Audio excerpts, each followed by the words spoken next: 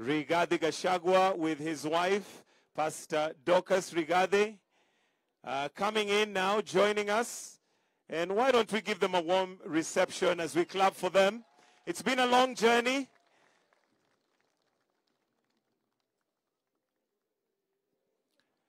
It's been a journey.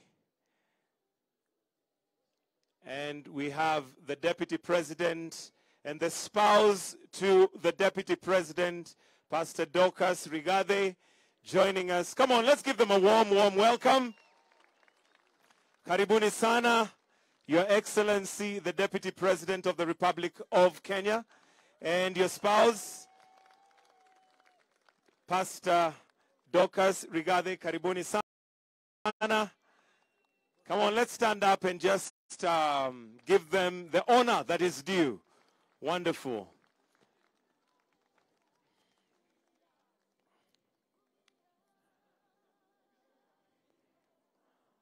Let us now wait for His Excellency, the President, who's going to be joining us very, very shortly.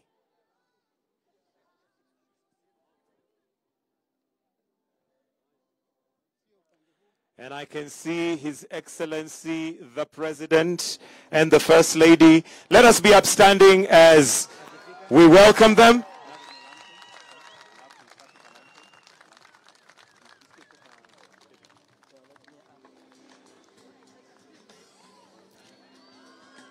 Wonderful, wonderful. They're looking good. They're looking wonderful. It's been a journey, and we thank God for this far He has brought us.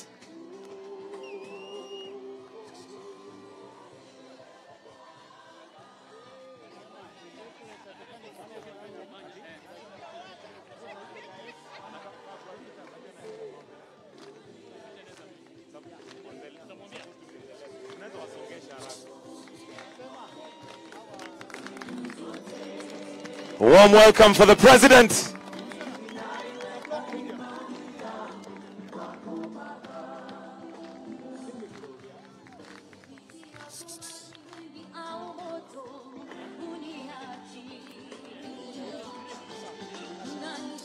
All right, kindly kill the music.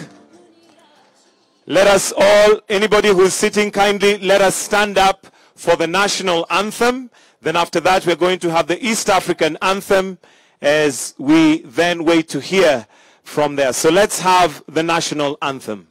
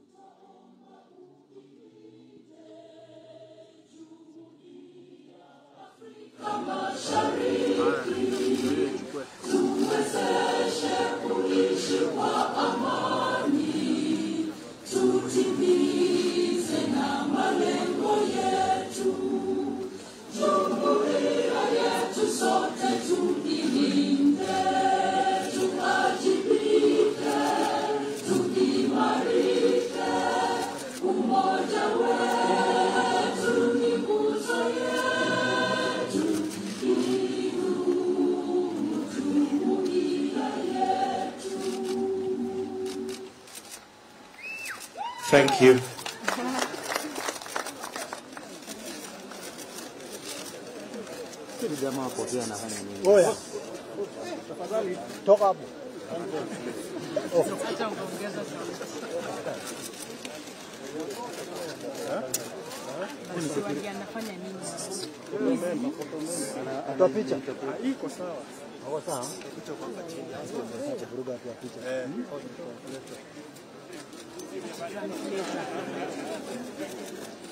Sarafina, alafu kile ndaje mwingine asonge.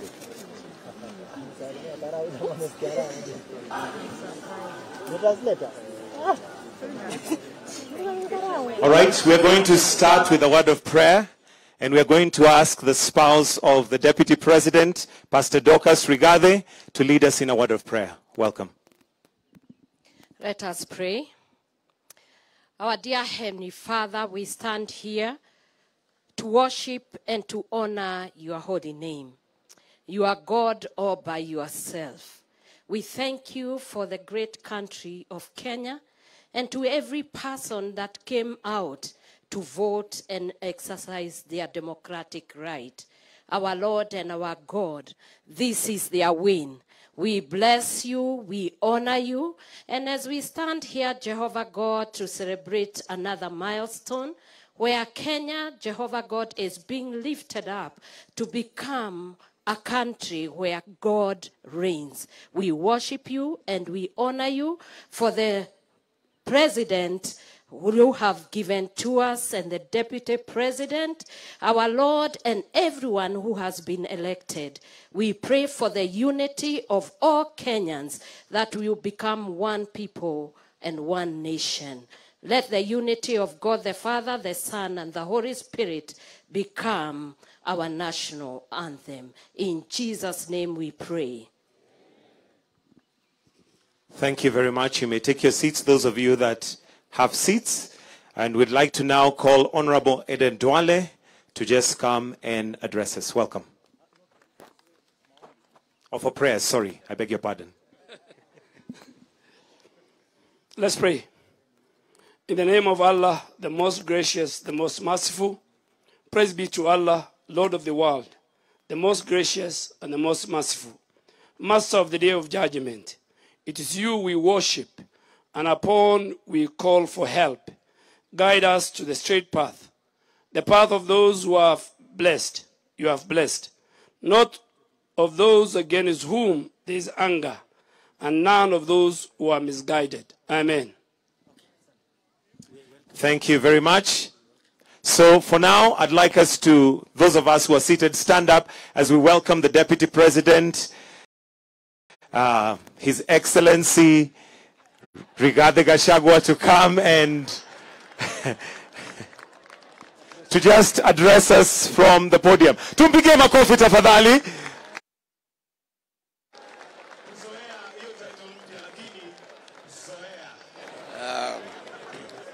Thank you very much. Your Excellency, the President,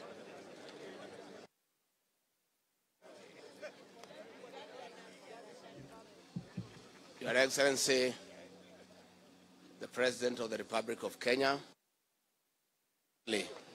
Dr. William Ruto, Your Excellency, the First Lady of the Republic of Kenya, Mama Rachel Ruto, the First Family, and all of us who are here today. God is good. And all the time. Do I have anything to say? Your Excellency, today is a great day for this country. It marks the beginning of the economic transformation of the Republic of Kenya. We are here not to say that we have achieved this victory, but to say that this victory was the work of God. The rocks that were put in our path could not be lifted by a human being. It is all the work of God. And I must say that we have seen the heart of God all through for the last 4.5 years. It's been a long and a tedious journey. Against all the odds. Against serious mobilization and weaponization of the state machinery. Today, the son of an ordinary Kenyan, whose father and mother are not known, is the President of the Republic of Kenya. We thank God. I remember last year, we attended a church function at 7 a.m. somewhere in Kenya. And there was an evangelist from Nigeria, and he tried to explain to us why our outgoing leader had abandoned William Ruto. And he told us not to worry. It was all God's doing, so that when he becomes president, no man can say he made you king.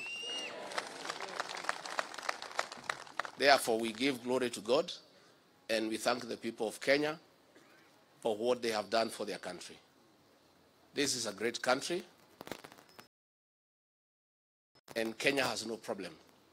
The problem of Kenya is one of leadership. Once you put the right leadership into place, this is a beautiful country with very resourceful and hardworking people. All you need is to create the right environment for the people of Kenya to prevail.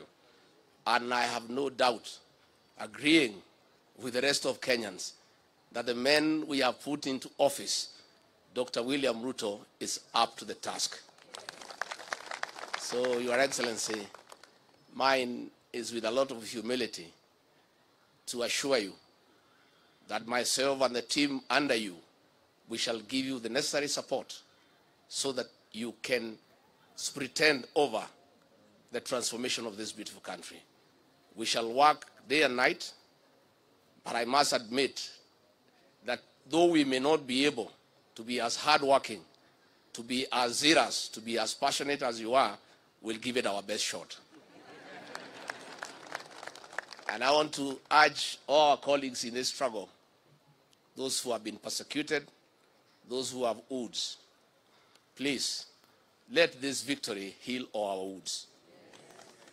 And let us get to work. We have work to do. We are inheriting a dilapidated country with a 10 trillion public debt. We are inheriting a country with 6 million young people who have no jobs. We are inheriting a country with 14 million Kenyans in CRB. We have work to do.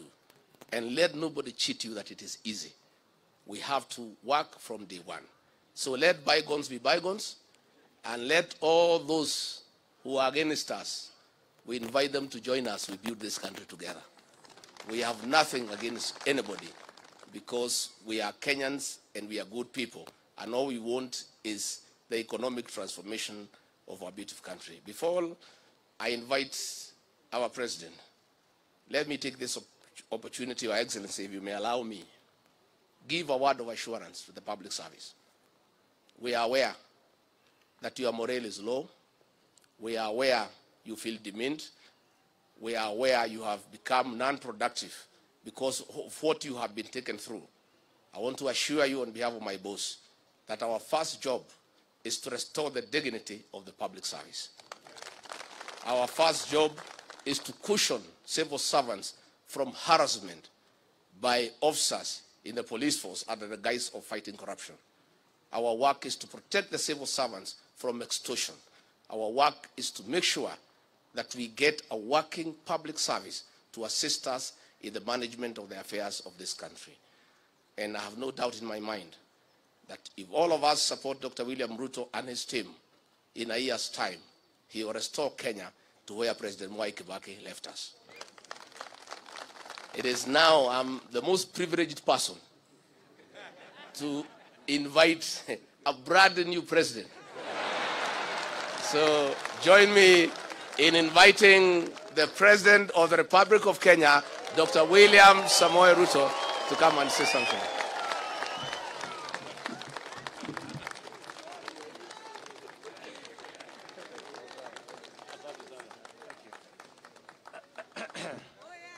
Asanteni sana. Tafadhali tuketi chini.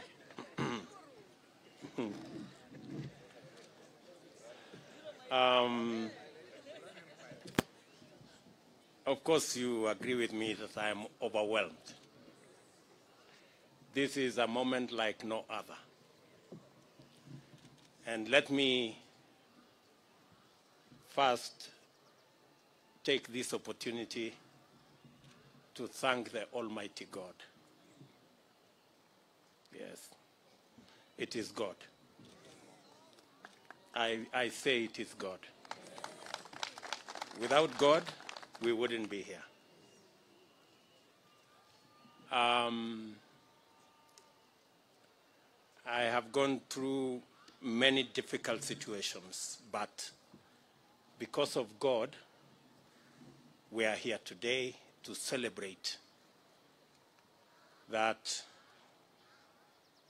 today the people of Kenya have made a choice, and that choice has been confirmed by our judiciary. Let me first and foremost say we are truly grateful as a team, as the Kenya Kwanza team. We are grateful to God because we have come a long journey. We have worked hard. But as the Bible teaches us in Proverbs 20 verses 7, that some trust in chariots and others trust in horses, but we trust in God. It's not the waking up early. It is not the working long hours. It is the favor and the grace of God that has gotten us here. And we are acutely aware of that. Let me also, in a very special way, thank many people who have prayed for us from across the religious divide. Many people have prayed for us. In fact, I said on the day I was given the certificate, I said, we were prayed into victory.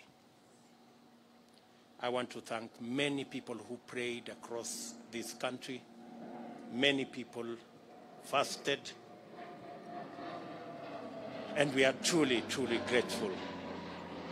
And I want to say to the people of Kenya and to those who have made effort to get us here, that we will not let you down. We will work hard and we will not let you down. Let me also, in a very special way, thank my friends, starting with my wife Rachel, who prays for me every day. Before I leave the door from that house behind me, she always holds my hands and prays for me. And my children, for believing in me and always encouraging me. Very special thanks goes to my friends seated here, the people we started this journey with, under very difficult circumstances. I know many of you have suffered because of being my friends. Many of you have been taken to court. Many of you have been harassed, your children, members of your families. The only crime is that you chose me as a friend. I don't take it for granted that you are my friends. We started with many of you who are formerly members of Jubilee. You know what happened to us. I do not want to say. But we believed in a better Kenya. We believed in a freer, more democratic, more rational Kenya. Along the way, many brothers and sisters joined us from other political parties. I want to also say a very big thank you to them. They gave momentum to our journey.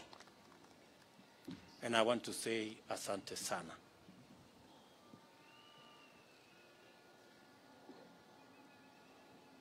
Let me also congratulate and recognize and appreciate the people of Kenya who believed in us.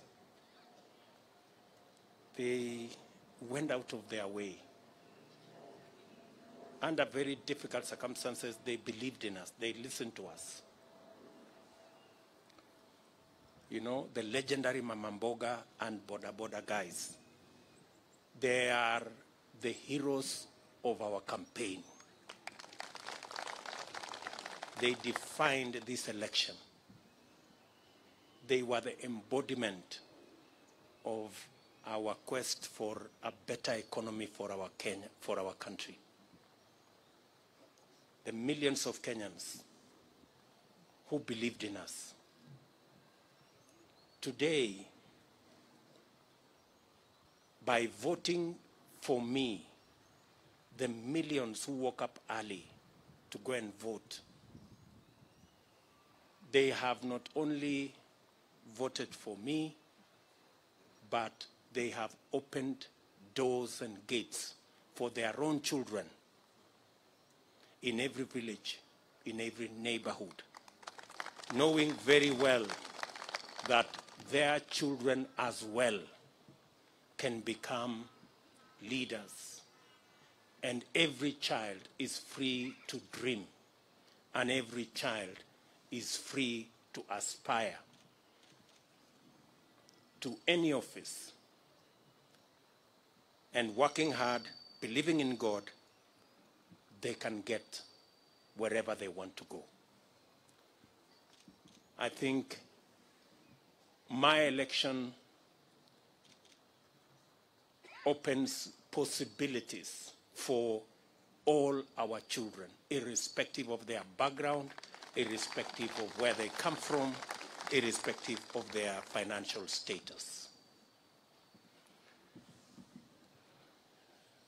But this afternoon, with the unanimous decision of the Supreme Court of Kenya, our lengthy, suspenseful, and protracted election has come to an end.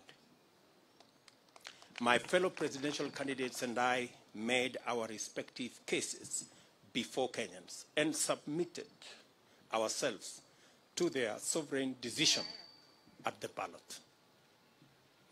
After the results of the votes were declared, it was taken up before the Supreme Court for scrutiny to make sure, beyond all doubt, that the will of the people had prevailed. The court returned its verdict, and I welcome it with tremendous humility. I salute the judges of the Supreme Court who have performed their duty with utmost fidelity to the Constitution. They listened to all parties, considered all issues, applied the law, and demonstrated their learning, impartiality, and patriotism. Their professionalism has elevated the stature of the judiciary, enhanced the place of petition process in legitimating election results as the true reflection of the people's decision, and afforded the nation an opportunity to reflect. It also afforded the nation an opportunity to debate and to come to terms with the implications of the last general election. I do not take this for granted, and I thank the judiciary in general and the Supreme Court in particular for staying strong as the shining beacon of constitutionalism and the rule of law, even in the most daunting of circumstances. And you know what I mean. The Supreme Court scrutinized, examined, and dissected and tested the declaration of the Independent Electoral and Boundaries Commission against the high standard established by the Constitution. The decision vindicated the Commission's effort to go all the way and deliver an election that exceeded public expectation and fully met the constitutional threshold of a secure, transparent, free, fair, and accountable election. The return of a unanimous decision on all the 9 issues confirms the fidelity of the IEBC to both the law and the Constitution. I therefore commend the Commission for their noble achievement at tremendous and regrettable cost to serve the people of Kenya by ensuring that their sovereign will is upheld. As I do that, we are all aware that there are men and women who lost lives in this election when they shouldn't. There was blackmail, threats, intimidation, and all manner of attempts to subvert the will of the people. The IEBC stood firm. The judiciary has vindicated the IEBC. This appreciation takes us to the point of proper appreciation of the just concluded legal process. Many of our supporters were a little unhappy about the delay, and some might have been tempted to impute bad faith in the petitioners who they saw to be taking advantage of the law to frustrate their wishes as expressed through the ballot. A lot of this anxiety is the result of long-standing suspicion of national institutions, especially when political contestation is involved. The Constitution of Kenya 2010 has done a lot to create comfort in institutions and the rule of law, and we continue to make encouraging progress on the path towards becoming a higher trust society, standing fully on its constitution. It was therefore perfectly legitimate for the petitioners to go before the Supreme Court to have their questions answered, doubts assuaged, and fears allayed. By exercising their constitutional right to take advantage of opportunities to establish the truth, the petitioners tested the result and inscribed upon it the highest stamp of judicial, legal, and constitutional approval. Our electoral and judicial institutions have won, and the Constitution has asserted itself and prevailed. My esteemed competitors now have a credible basis on which to consider the outcome, and we are vindicated by the choice of the people of Kenya. The court's decision completes the loop of institutional stewards of the rule of law, entrench our Constitution, and express the sovereign will of the people who have articulated themselves quite eloquently, directly, and through their constitutional institutions. I congratulate all patriotic Kenyans who presented themselves as presidential candidates. It is not an easy decision, and a national campaign is not a walk in the park at best. I want all of you to know that your effort is acknowledged and deeply appreciated. Wahiga Mwaure and Ruth Musheru, George Wajakoya and Justina Wamai, the Honorable Raila Odinga and the Honorable Martha Karua. May the spirit of love for country and selfless service lie long in your hearts, and may Almighty God always remember you. Competitive electoral politics can make and has made our politics an arena utterly devoid of grace. This fills the life of political candidates with loneliness, worry, and exaggerated sense that the stakes are do or die, and elections therefore matters of life and death. It poisons political competition, exterminating the sporting spirit which unites winners and losers by enabling them to access the grace to define their relationship in terms of what they share and not what divides them. Democracy is expected to unite a people, strengthen their society, and improve their institutions, and must not become an acrimonious, fearful, and desperate enterprise. We offered alternative visions and missions and submitted to the sovereign decision of the citizens of Kenya. We are only competitors, not enemies. We vied to unite and strengthen Kenya, not to divide and weaken it. I therefore consider all of my competitors to be my worthy compatriots. Kenyans are united in the quest for a better society that is kinder to its children, gentler on the vulnerable, respectful of their rights, and committed to serving them.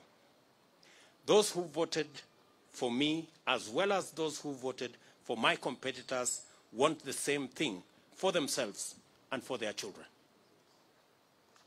I honor this aspiration, and I am committed to do and to rise up early, work hard all day, every day, so that we can realize it together.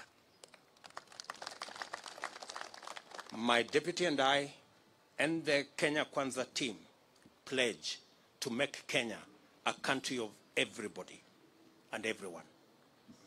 My administration shall do justice to all, regardless of their social status, religion, ethnicity, gender, whether they voted at all or whom they voted for.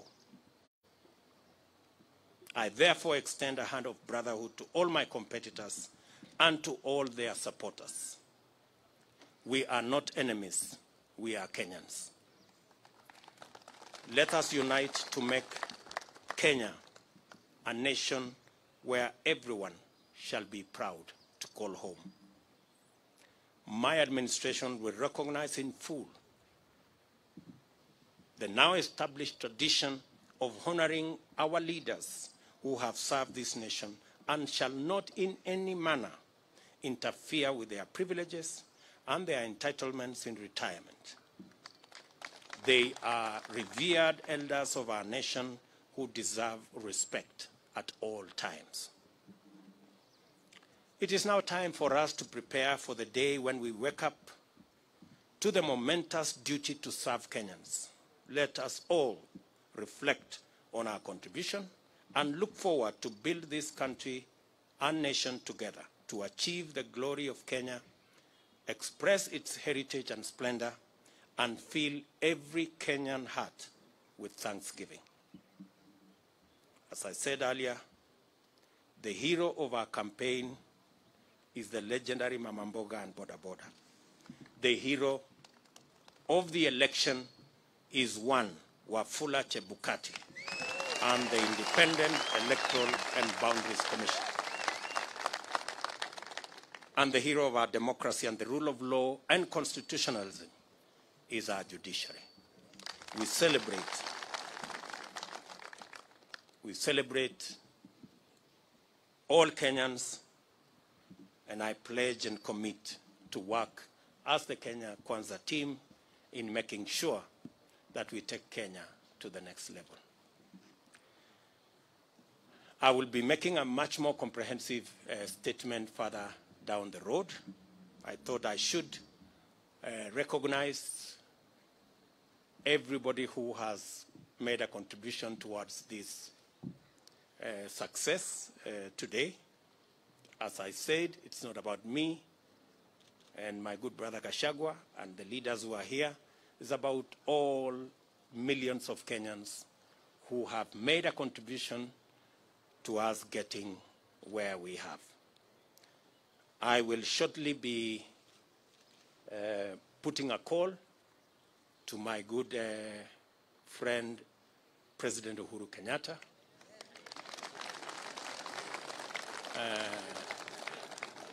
We have not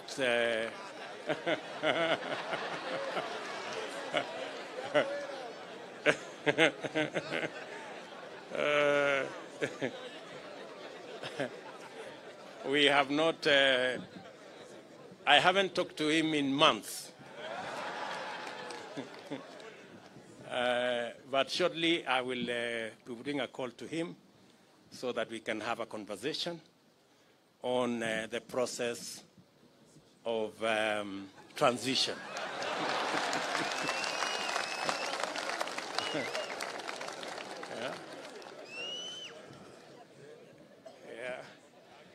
I know he worked hard in his in his own way, but the people of Kenya have made a decision. And we have absolutely no issue with the democratic choices of any Kenyan.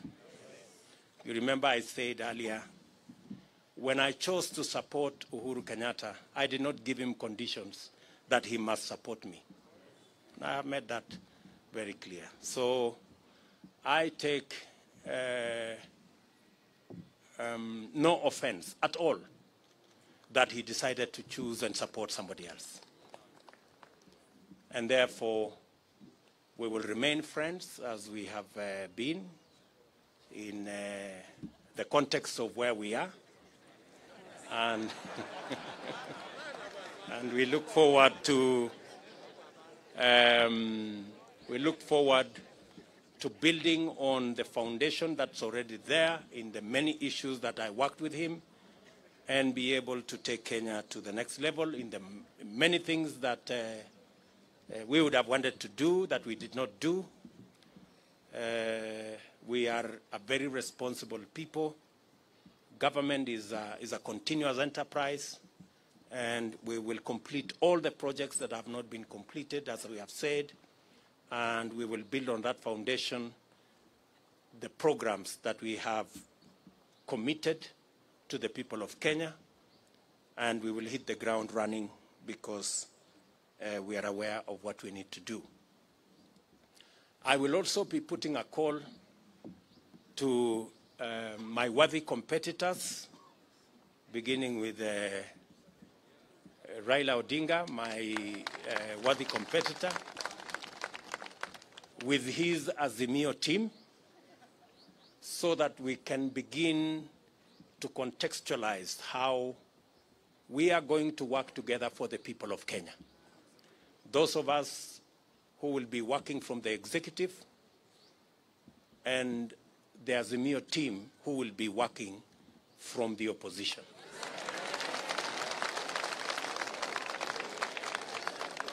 And as I committed to the people of Kenya, I believe in the rule of law.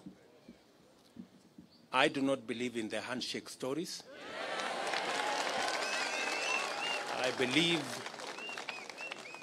I believe in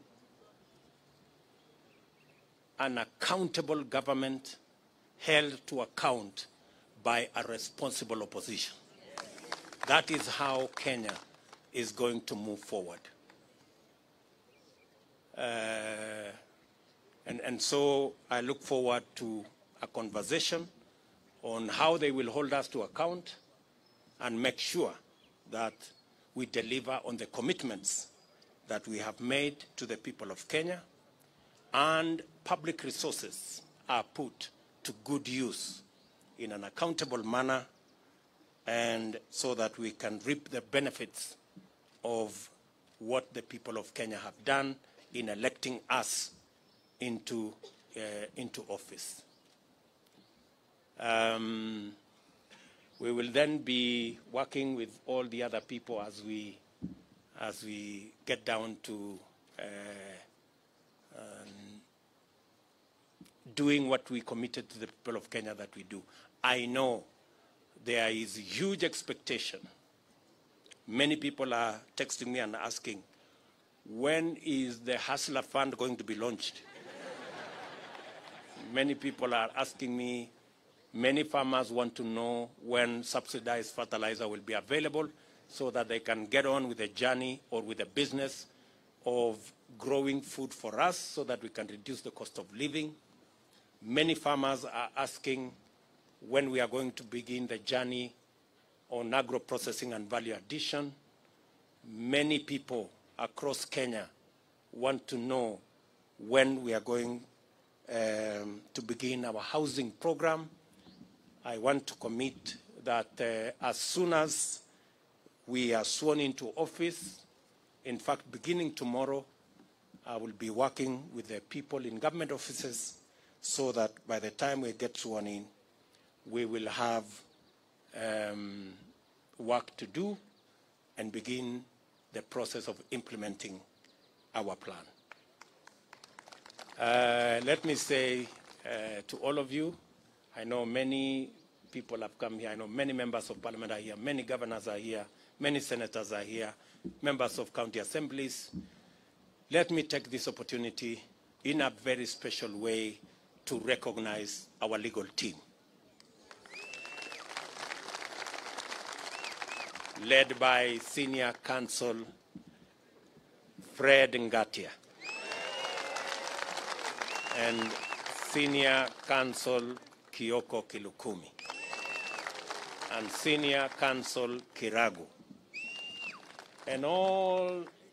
and of course my chief agent and team leader of the legal team, Professor Abraham Kidhure Kindiki.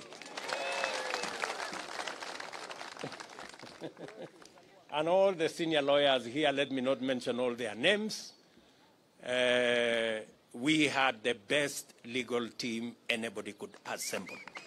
And we are very proud of you, ladies and gentlemen. Thank you very much for protecting our victory and for doing your bit. I remember when I talked to them, I told them those of us who are politicians have done our bit.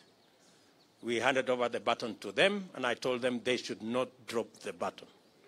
And they brought it home in one piece, and we want to celebrate them. Tuwapige makofi jameni hawa makofi.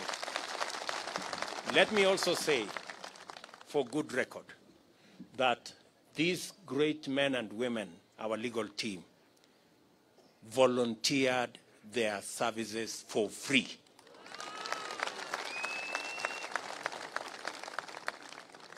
It is amazing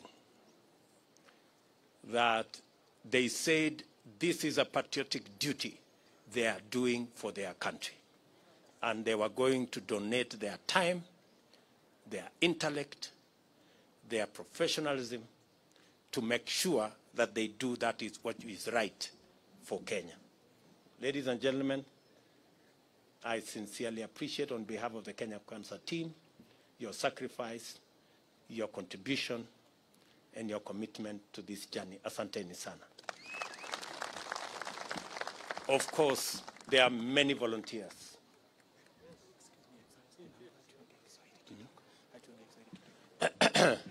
There are many volunteers who came across. There are many people who supported us in many ways. There are many people who contributed merchandise. Many people contributed resources of all types, merchandise, airtime, equipment, transport, and it was just amazing. We ran a campaign. Many people believed that I was very organized. But I want to tell you, it was not me. Everybody made a contribution. That's why the whole thing looked seamless. We didn't have to push nobody to do nothing. Everybody did what they were supposed to do without asking. So I want to say thank you very much to our team. I want to announce that this marks the end of the politics of deceit and the politics of betrayal and the politics of conmanship. It is the end. We want the politics of the Kenya of the future. Every leader must be held to account on what they say, and they must match what they say with what they do. I promise you, ladies and gentlemen, that with the opportunity God has given us, we want to have a country based on the rule of law. As my deputy has said, the criminal justice system will be reserved for fighting criminals and criminality and making sure that public resources are protected and criminals are brought to book. The criminal justice system will never be used again for political reasons.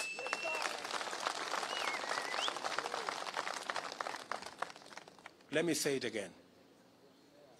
The criminal justice system will never be used again against those who have a contrary view, political view to ours.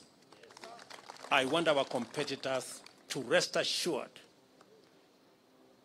that though the rest of us have been subjected to threats, blackmail, intimidation, and unnecessary fights, I commit that under our administration, nobody will be vilified or victimized or prosecuted for holding a contrary political view from ours. This is a democratic country, and we want to remain so. Our competitors have nothing to fear, like the way many of our supporters have had everything to fear for being our friends or for holding a contrary view from those who wielded power. So, and as I have said, we will respect our President, Uhuru Kenyatta, in his retirement.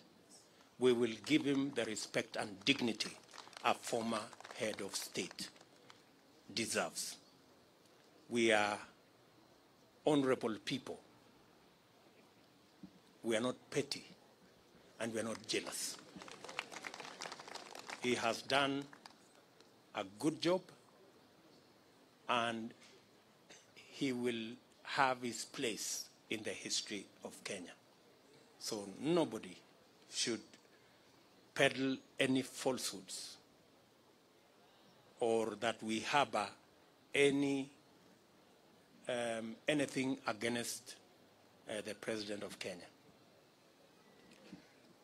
When our good friend Raila Odinga retires also, we will give him the respect he deserves as a Kenyan leader who has made a huge contribution to the democracy of our nation, and every other leader that deserves respect.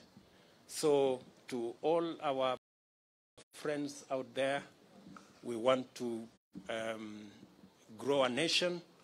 We want to build a society that is based on the rule of law and respect for our elders. So let me leave it there for now. The rest of the things we are going to say, I will take maybe 1 or 2 questions so that we can conclude this press conference. Na nitasema kwa Kiswahili, nitajibu maswali kwa Kiswahili. Si tumekubaliana? Kama mnataka niseme Kiswahili kidogo, nimesema ya kwamba kwa niaba ya team ya Kenya Kwanza tunamshukuru Mungu kwa sababu ya kutupatia ushindi. Hii ushindi si ya William Ruto na Gachagua, ni ushindi wa mamilioni ya Wakenya walioamka asubuhi na mapema kupiga kura ili hata na watoto wao waweze kupata nafasi ya kuwa na ndoto ya kuwa viongozi katika taifa letu la Kenya. Nimesema vile vile ya kwamba tunawashukuru wale wote, hasa IEBC ambayo ilisimamia uchaguzi katika taifa letu la Kenya. Mbali na changamoto za makomishna ambao waligawanyika pale mwisho, IEBC ilifanya uchaguzi ambao ulikuwa wa huru na haki, na kila Mkenya ametosheka. Ma-MCA wamechaguliwa, wabunge wamechaguliwa, maseneta wamechaguliwa, magavana wamechaguliwa, na leo mahakama ya upeo imeidhinisha uchaguzi wa rais pamoja na naibu wa rais, kumaanisha ya kwamba IEBC ilifanya kazi ya muhimu. Na nimesema shujaa wa uchaguzi huu ni Wafula Chebukati na makamishna waliohakikisha ya kwamba uchaguzi huu haujapatilishwa na watu ambao walikuwa na njama ya kuharibu uchaguzi wetu. Nimesema vile vile tutapata nafasi kama viongozi kuongea na rais wetu ambaye anaenda kustaafu, ili tuweze kupanga mambo ya kukamilisha succession kwa njia na taratibu ambaye iko na heshima. Na nimesema vile vile, kama vile tuko na desturi kama taifa, viongozi wetu wote, wale ambao ni elders wa taifa letu, viongozi wanaostaafu kama rais, watapata heshima na watapata haki yao katika mahali pa heshima katika taifa letu la Kenya, na hakuna wasiwasi yeyote kwa mtu yeyote kwamba kutatokea na jambo lolote. Yale ambayo yamefanyika, Waswahili wanasema yaliyopita si ndwele, tugange yaliyomo na yajayo, na hivyo ndivyo tutakavyofanya. Tumekubali vile vile ya kwamba kamwe criminal justice system katika taifa letu la Kenya haitatumika kuendesha mambo ya siasa katika taifa letu la Kenya. Wanasiasa wote wako na huru wakuwa na msimamo tofauti tofauti ya kisiasa, bila ya kujali ya kwamba watashurutishwa, watalazimishwa, watafunguliwa mashtaka yasiyo na maana. Hiyo haitafanyika katika taifa letu pale tukiwa viongozi katika taifa letu la Kenya. Wananchi wengi wameangaishwa, wamesumbuliwa, wamefanyiwa mambo mengi kwa sababu ya misimamo yao ya kisiasa. Na tumesema haya mambo tutayakomesha. Tunataka kuwa na nchi ya demokrasia, mahali maoni ya kila mtu ni ya muhimu na hakuna mtu atashurutishwa kuwa na msimamo mmoja ama msimamo mwingine. Any questions, good people? Thank you very much. I don't think you have any questions. Uko na swali ya kusema nini? Sema jina. Your Excellency, congratulations on your win. My name is Ibrahim Karanja. I work for NTV. You have repeatedly said during the time the IEBC declared you as a winner, and even now when the Supreme Court has upheld your win, that you will work your government and with the opposition to the extent that it remains in the opposition. From where you sit, how should Kenyans take then your move of incorporating members of parliament who were elected in what were opposition parties in the election? Thank you so much. Thank you very much. You know, as I have said, there are many people who today are in Azimio, not because they want to be.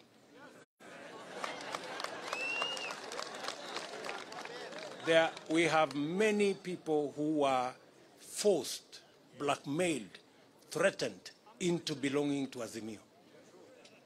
There are many leaders. If many of these leaders, if they tell you their stories, they are horror stories. Many of them were told, if you don't join Azimio, this court case, KRA, will be brought on you, and many other threats. And that's why I said the other day, our good brothers, competitors on the other side, they have to really think of how to take their coalition into the future now that they don't have the instruments of blackmail, threats, and intimidation. Because they have built their coalition using force and blackmail. And you know, this is a country, a democratic country, and you cannot force anybody to make political choices they don't want. Imagine even a law was passed that makes people prisoners of a certain coalition. That once you sign a piece of paper here, and they make sure you sign that piece of paper at night when the lights are switched off. And then you are told, once you sign, you cannot leave.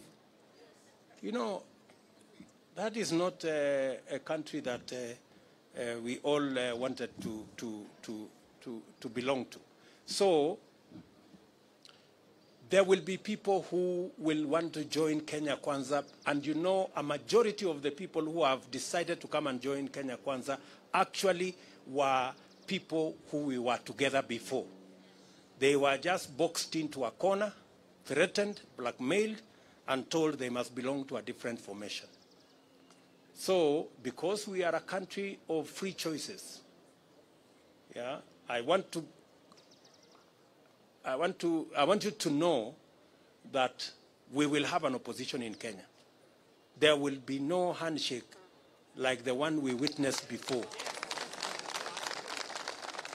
that creates a mongrel of a government where nobody knows where the line is. That one will not happen. But there will be people who will choose because of preference, because for example, I'm sure maybe you're talking about Ali Roba and his team. Ali Roba and his team are members of Jubilee. We were together. Or Kiraitu Murungi for that matter. These are people we were together. They were just told, you must be here, otherwise X, Y, and Z will happen. Now that we are breathing fresh air and freedom has arrived, they are now, they can now make the choices. Thank you very much. Any other question? Yes, my good friend.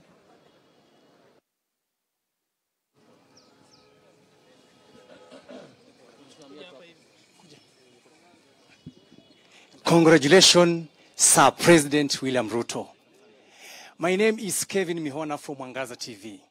Your Excellency President, there are young men like us who had some different thought about the verdict of this ruling with the court. What would be your encouragement to them? They are burning. I've been from the streets of Nairobi, and some of them are burning. Kindly tell them a word of hope. Thank you. As I have said, two things. We are a democracy. And in a democracy, the majority have their way, the minority have their say. Number two, I have said here, the administration we are going to run is the administration that is going to serve all Kenyans, irrespective of whether they voted at all or whoever they voted for.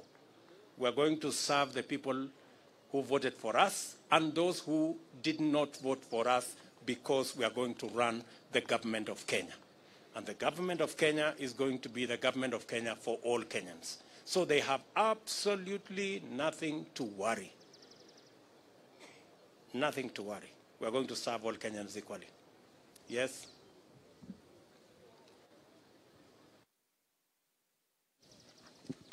Mr. President, congratulations. My dream was to be a professional footballer, but I had to kill that dream. What's your plan now that you're in power in terms of stadiums and making sure the football in this country works? Because there are so many dreams out there have been killed because of individual selfish reasons. What's your plan on that one?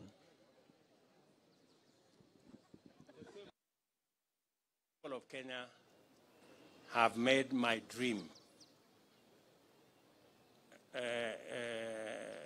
a citizen from nowhere come true. As I have told you, I will work hard. You have read our manifesto on matters to do with sports, and we will work hard to deliver on our commitment so that people like yourself and many more who have dreams and their dreams stagnated or died because there was no opportunity, that we create that opportunity so that people like yourself or even other people who have aspirations like yours can also attain or make their dreams come true. That's how. That's how. Yes, one last question. Yes, give yes. We understand that from the Constitution, Chapter 9, Article 141, the President shall be sworn in the first Tuesday after 7 days. What is this one thing that you will promise Kenyans that you will deliver within the first 100 days once you assume office? Njenga, Wamboi. And how is Inoro, by the way?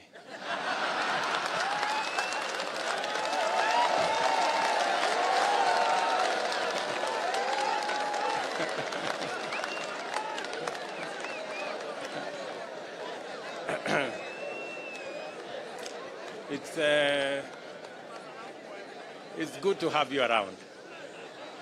And I want to promise you that you will be treated equally like all other Kenyans. I know sometimes people think the people who really fought hard against us, that we have grudges. We don't. We are Democrats. And we will work together. However, your question on the first 100 days, let me not say it today. I will be making a statement on my inauguration. Just be patient kidogo. Sawa bwana Njenga. Asante. One last one. Where are my good friends from Citizen?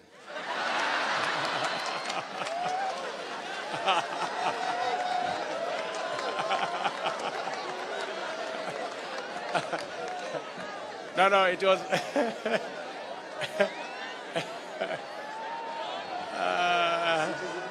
Gotcha. No, it's okay.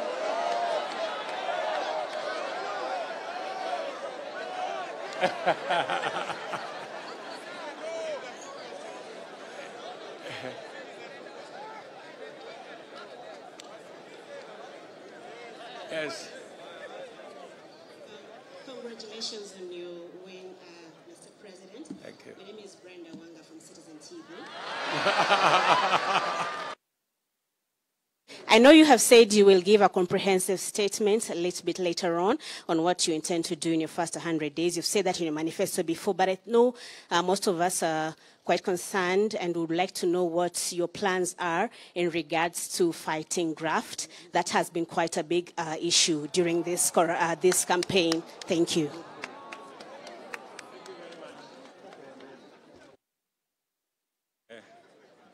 I think it's a fair question. And how is my good friend Leto, by the way?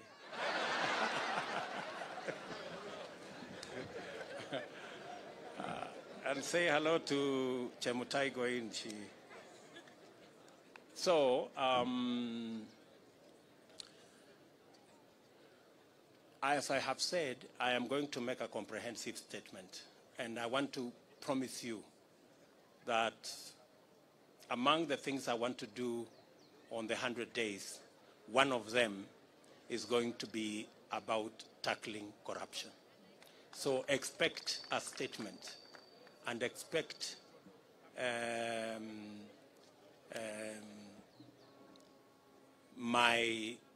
are two things that I said in the manifesto. Number one is the judiciary fund. And number two is to have an accounting officer for the police and the entire criminal justice system so that they will never depend again on resources from the office of the president.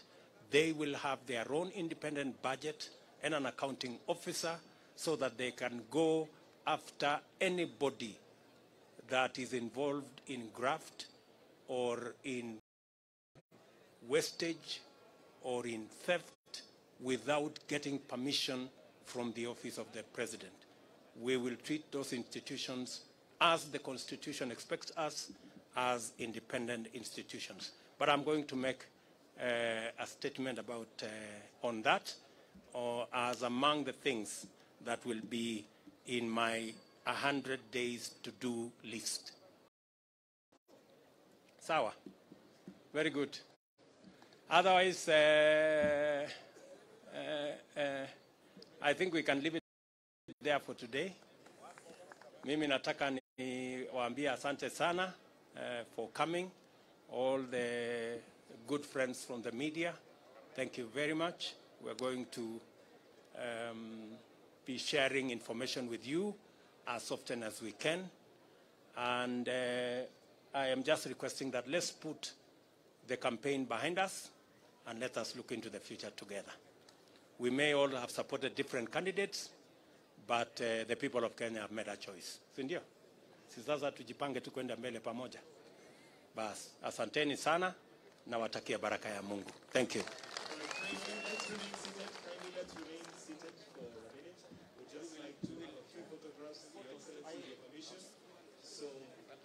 Those of you that have seats, kindly just remain seated very quickly. We just have photo ops with His Excellency and the Deputy President-elect, followed by another picture with the spouses. Then we shall also have the legal team, followed by members of Parliament. So,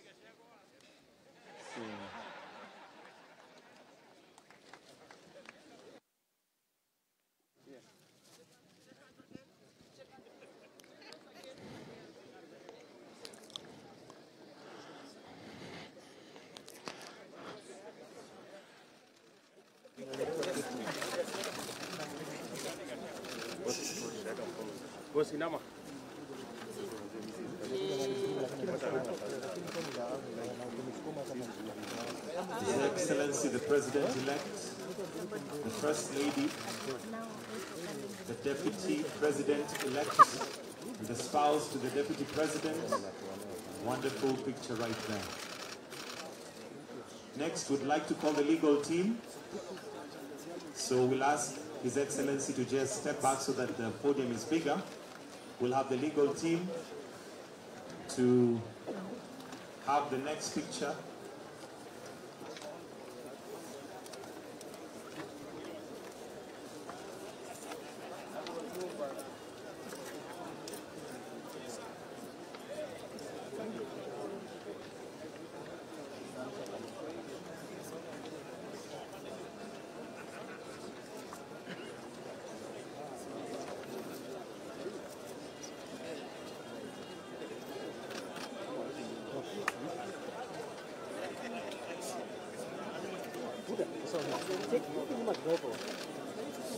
Sarafina.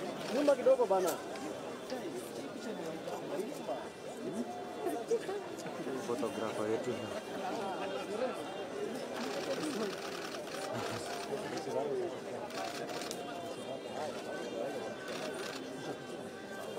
After this, we're going to have party leaders take a picture with His Excellency, the President-elect and the Deputy President-elect. Kindly, legal team, resume your seats. Party leaders, party leaders, party leaders. Then it will be followed by governors. The next picture after that will be governors.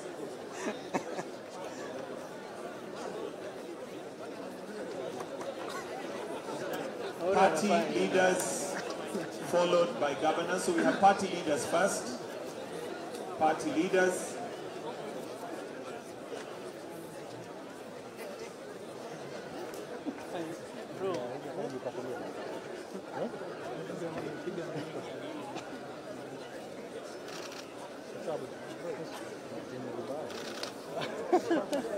Party leaders. Then next we're going to have governors.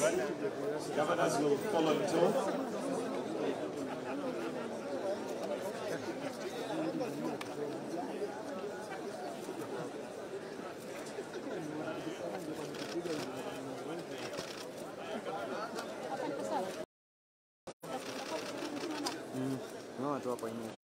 All right, governors.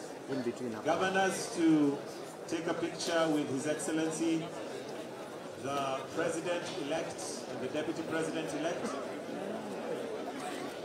Governors, please, would like to do this quickly, tafadhali, to redeem time. Governors. After that, we will follow that with members of Parliament.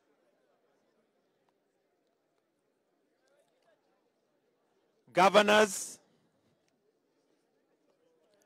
Let's wait until the picture is taken, tafadhali.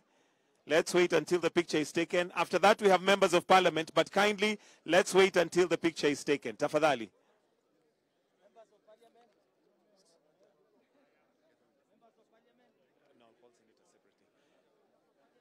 Members of Parliament.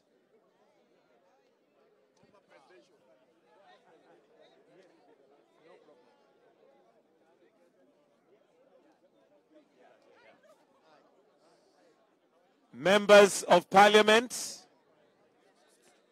This is members of Parliament. County by county. All right, members of Parliament, kindly let's have some order. Let's have it county by county.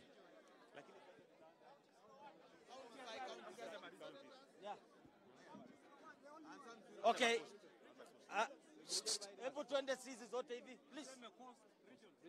I'm requesting all members of Parliament to JV to answer regions. Please, tufanye haraka tafadhali. Tuanze na coast. Let us start from coast. Where kuja hivi? Coast province. Let's move like this, kindly. Where? Boss. Please, you are not a member of Parliament. Come this side. Wacha kuharibu picha.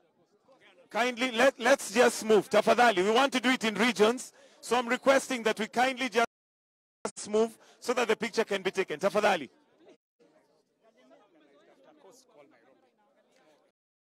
Kindly, we're doing it in regions.